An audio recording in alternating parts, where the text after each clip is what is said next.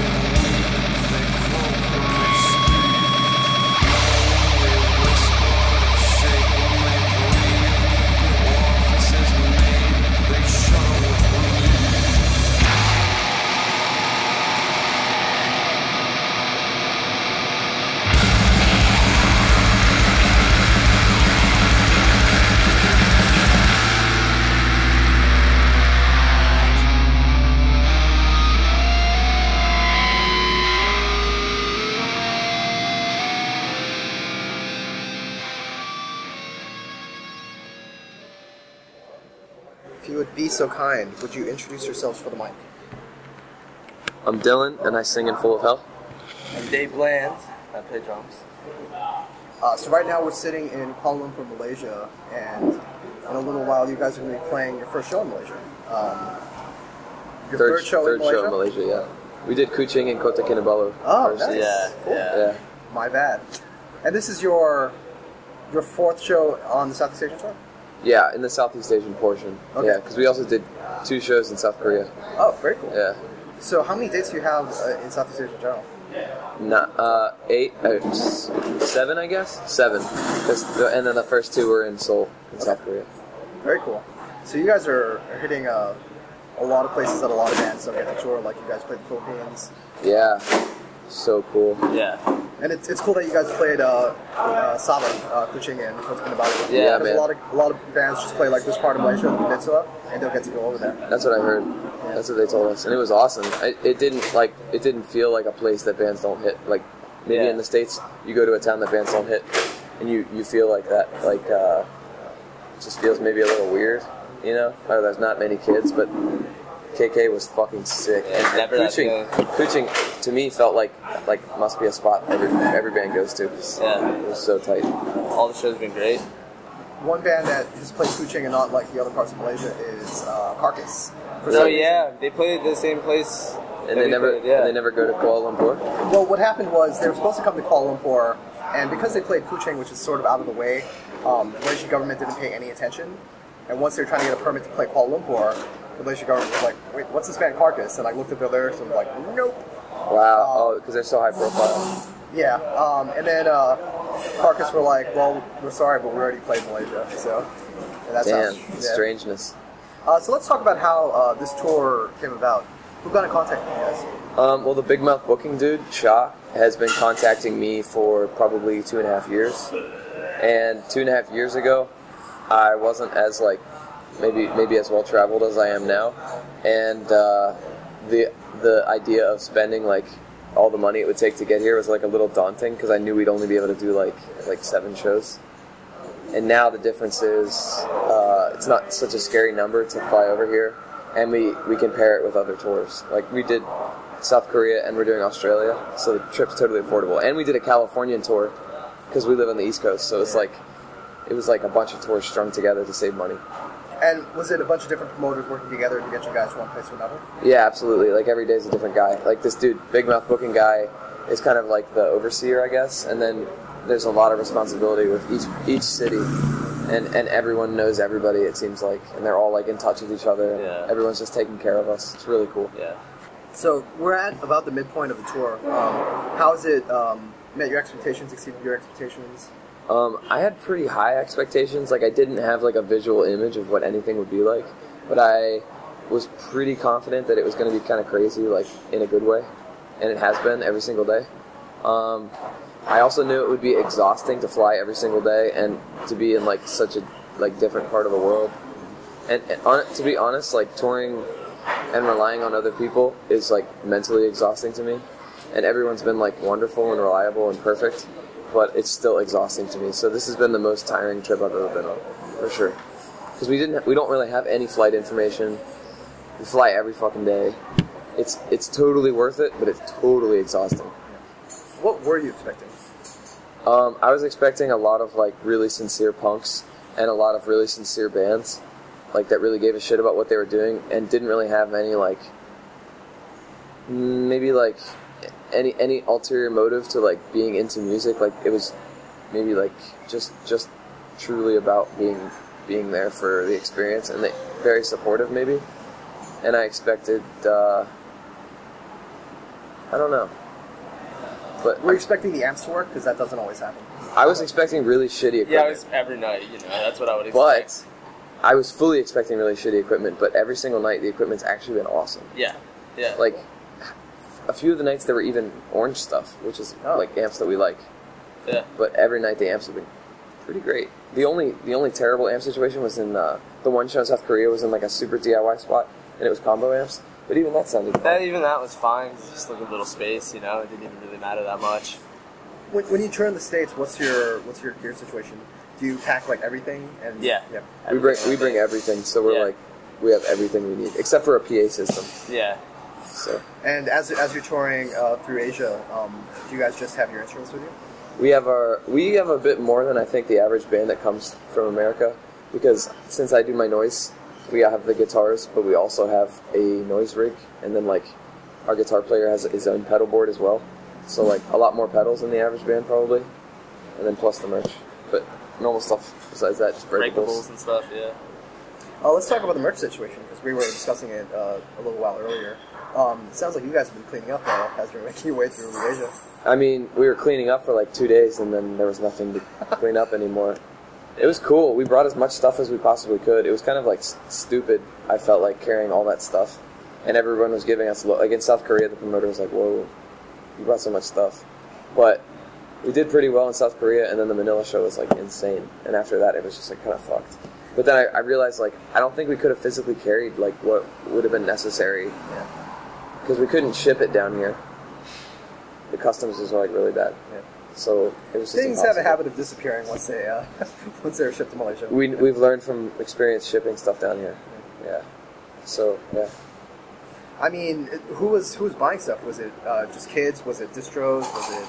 No distros. I traded 3 CDs to a distro for some bootleg T-shirts. That's it though. We just sold all the stuff to kids. It was seriously just Manila. I think if I could have brought enough stuff, it would have been like. I just kind of feel like I don't really care about selling this stuff. I was glad to get rid of it, but I just kind of wish we had stuff for the other shows. But yeah, it was all kids. So cool. We just talked about how it would have been hard for you guys to bring more merch and more gear than you already have. Is there anything else that you would have changed? I honestly can't say I would have changed anything. Maybe I would have made everyone leave their sleeping bags at home. Because we still have like this one bag, this duffel bag that's like kind of full. And I realized when I look into it, it's just sleeping bags and like a couple little bags. Okay. We haven't really used our sleeping bags. At all. I didn't bring a sleeping bag, and it was an accident that I didn't bring it, and I was so glad I didn't bring it. Because I haven't needed it. But yeah, I mean, no. It was perfect. It's cool. And if any of your friends want to do a Southeast Asian tour, what would you tell them? Trust the promoters, and just like, even though you might not have a whole lot of information, just like trust that they got a really good system down here. And be nimble on your feet, and be willing to use whatever gear you need to use. Yeah. Cool. How flexible are you guys about gear? Really flexible. I mean, we're really, really picky about gear, but we'll use anything. Like, we're not going to be dickheads. Like, if the venue has combos and we're on a tour like this, I'm not going to, like, complain about it at all. we understand, and we're like very. I don't I'll know. play on any drums. It doesn't matter. Yeah, this dude will literally play on any drums, falling apart, like broken heads, whatever. Yeah.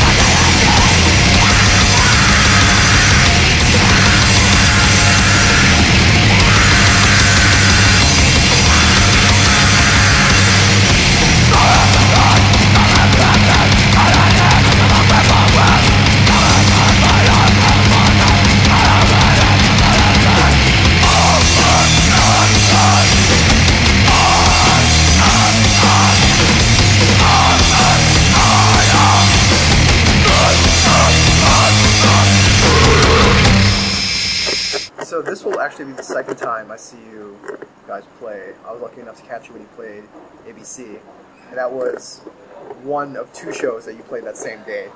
So it kind of seems like you guys are real road warriors.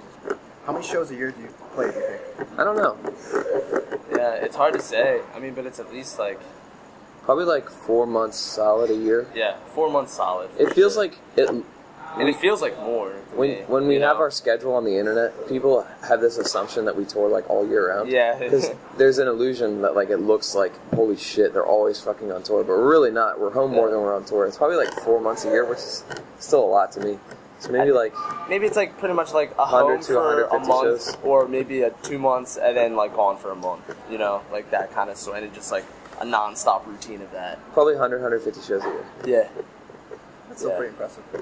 Like, how do you schedule your tours? Do you schedule them around releases? Do you look for opportunities to tour with other bands? We have a lot of goals with the band, and like we have particular tastes, so we only tour with bands that we think are good. And I'm really conscious about not overkilling like any areas, so like we can't just tour the US like over and over again. I'm like aware of that fact, so I try to spread things out. Yeah, I mean, I don't know how we plan it. We just look for like-minded people and think of like, would this be valuable for our time? Because our time, I love being on tour, but I also love being home, so I don't want to go on tour and like not have fun. So it really has to be worth it. Yeah. What's your favorite part of touring? Just playing, like the set, that 20 minutes that we're playing. Like that's the thing. I tell myself like I love the traveling so much. It's wonderful to see all these places, but I would play like a blank city every day, same city every fucking day if I could, just because I just like the act of playing. I think that's why I do this, for sure. Very good. So I guess the last thing you guys released was a split with, or collaboration, I guess I should say, with Merzbow. And this is, if I'm not mistaken, the second time you guys have collaborated with Merzbow? It's one record, but it's like two discs. Okay. So it's like a double album, sort of. Okay. Yeah. Cool. I'm sure you've answered this question a million times. So, fill in the blank. Blah, blah, blah. How did you meet Merzbow? Yeah. Or why Merzbow? I guess it's my question. Well, that opportunity kind of just fell into our laps. Yeah. But I mean, it's kind of like there's like no way we wouldn't have done that, because he's kind of like the father of this type of music. Yeah, exactly. So I mean, he's really into extreme music and he's really prolific. So I think it's cool for him to work with lots and lots and lots of people. And he's got this live drummer he likes to perform with a lot for like the past like I don't know how many years, maybe like 5 years, 7 years, named Balázs Pandi. And Balázs travels a lot. He was in New York City and didn't know who he was, just like this really jolly Hungarian guy. Little did we know he'd become like one of our best friends, and we found out like that he drummed with Merzbow. And we just started talking more, and we sent him records and stuff, and he asked us like, yo, do you want to collaborate with Masami? He likes your band a lot. And we were just like dumbfounded that that was even like possible for us. Like that was, I don't know, just like, it feels insane. Pretty much. Yeah, as a kid, like my intro into noise, so that's like, it's really mind-blowing, you know? And he's so laid back about how everything goes, and like he's so humble. Yeah. He sent us material and pretty much just gave us free reign. Cool. And and then he liked what we made, and we put it out, and we've played with him twice, and it's awesome. He's the best guy ever. He's a true visionary artist. I don't know, it's cool. I can't say enough good things about him. Did you learn anything from collaborating with him? Absolutely. I mean, he's very improvised. Doing like a full like improvised set like that, and having no real direction, kind of just like going into it, it's definitely like made it way more easier to do like improvised sets now. You know, we kind of get it more. It's cool. Yeah, live, that's his style, improvisation. Yeah. So, and with any kind of like motif with us collaborating with Merzbow, I've always felt like it should be drum heavy. Like it's focused on the drums. The drums are kind of what Masami and Dave like drive whatever we're playing. So like Dave's always kind of like owned the shit, and like we've like learned how to like watch each other. Because I mean he's like a master, you know. So we just kind of like follow his lead. the 2 shows we did with him were awesome. It taught us a lot. We also learned that you can't please everybody, because I think we had like really big shoes to fill, like collaborating with Merzbow, because like who the fuck are we? We did what we wanted to do, and I was really happy with how it came out. There were some people I think that like were critical of it, but like Critical I think of you guys in it, or just critical of the idea? Critical of both us and like the idea of us working with them, and like like the finished product. But I think most people liked it. Like honestly, it was like overwhelmingly positive. But at first the critique kind of got to me and like upset me, and it made me wonder if we did something wrong. But I'm proud of what we did, and like Masami likes it. So. What specifically? What critique specifically? Well, the way the album was promoted by Profound Lore. Yeah, of course. Sure. Much. Well, the way the album was promoted wasn't really. He didn't really like impress too hard on people that it was like a double album. Like I think people missed that beat, so people thought like the first disc was all there was. And the way we wrote the first disc was to have Masami in the role of like a member of Full of Hell, not like Masami just like, it wasn't 50-50, you know what I mean? He was like very embedded into the music, and that's how we wanted it to be, because the second disc is like reverse roles.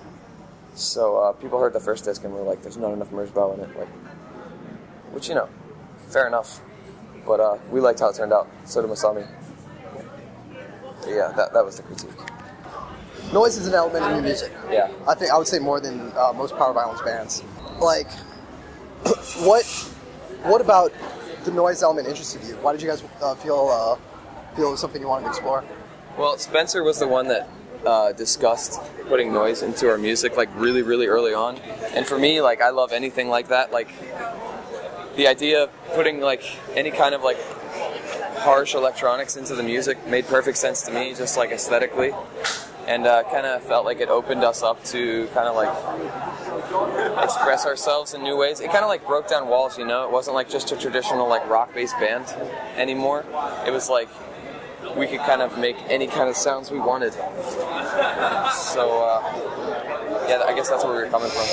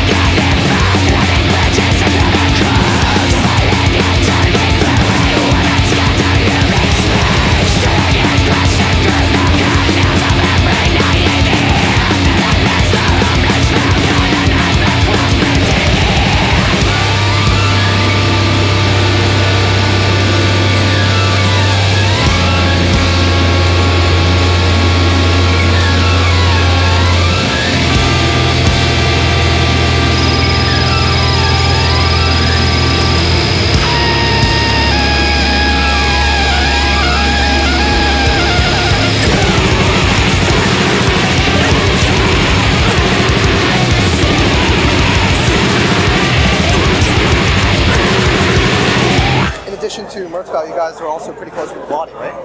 Yeah, they're like our best friends now. I was just a huge fan of the Body for years, and I wanted to play shows with them, so I got the drummer's phone number off of a mutual friend. Didn't know each other, and it turned out he's like the sweetest guy ever. And it also, I didn't even expect the Body to like our music. I didn't care. Like, just the fact that they wanted to play shows with me was enough. So we meet up with them and start playing these shows, and they actually do like our band, and we become like best friends. And then they suggested doing a collaboration as well. And at this point, we like those guys so much that we're all kind of in agreement. Like, if we could just tour together for the rest of time, we would just tour together and with no other bands. That's pretty cool. Yeah, they're great guys.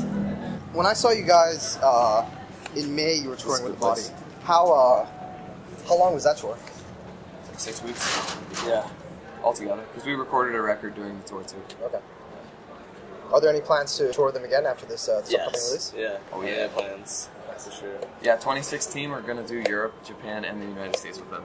And the United States tour, since we did like the Body and Full of Hell like separate bands, this tour is gonna be big band style, like collab, and we're gonna play songs from the collaboration. So it'll be basically both bands playing at the same time. Yeah. Excellent. It's gonna be really cool, really loud, I think.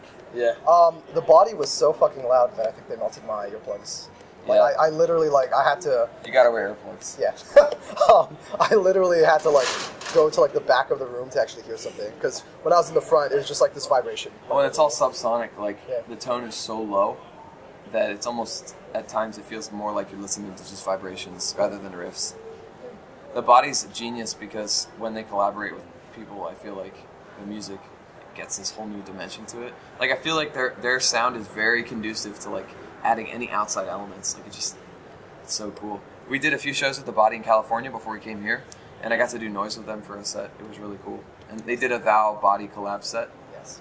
And it was so fucked up that it was so loud. Like, I was even wearing earplugs, and I was like, holy shit. It's crazy. And there were kids not wearing earplugs, and it was like a cacophonous warehouse. Yeah. It's fucked up. I mean, I think between your music, Merzbow, and the Body, you have almost every style of, like, loud, heavy music covered. Do you know what I mean?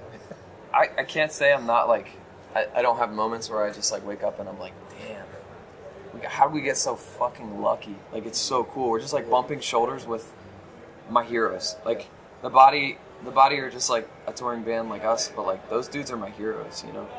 I'm like, such a huge fan of their band that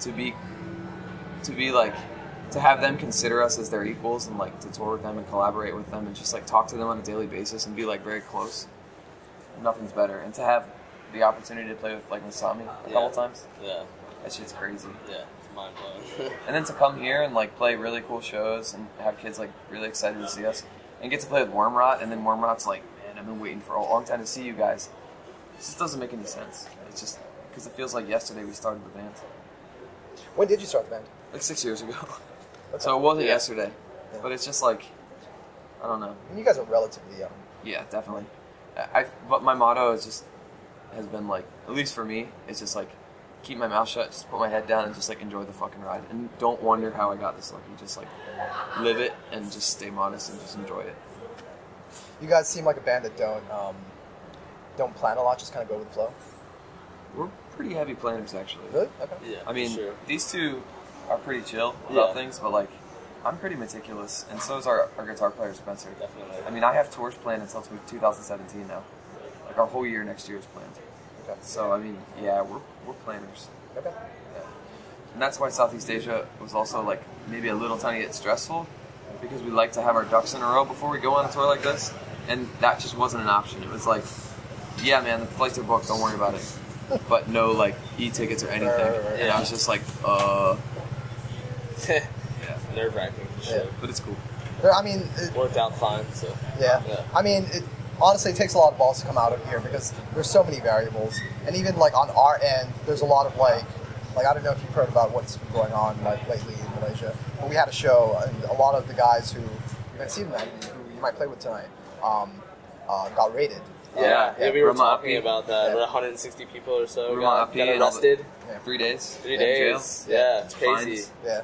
So Fucked it's always kind of like this. What's going to happen tonight? But I mean, like they got permits for this show. We're kind of off the radar a bit, so it should be fine. Not to freak you guys out. Crazy. Yeah. Oh, But, yeah, I'm not honestly, worried about it. Yeah, yeah. It's happening. But I honestly, like, whenever a band comes out here, we're always so fucking grateful because it's just like, you know, it's like it takes a lot to just like make it out here. It is a really long journey. Yeah. Yeah.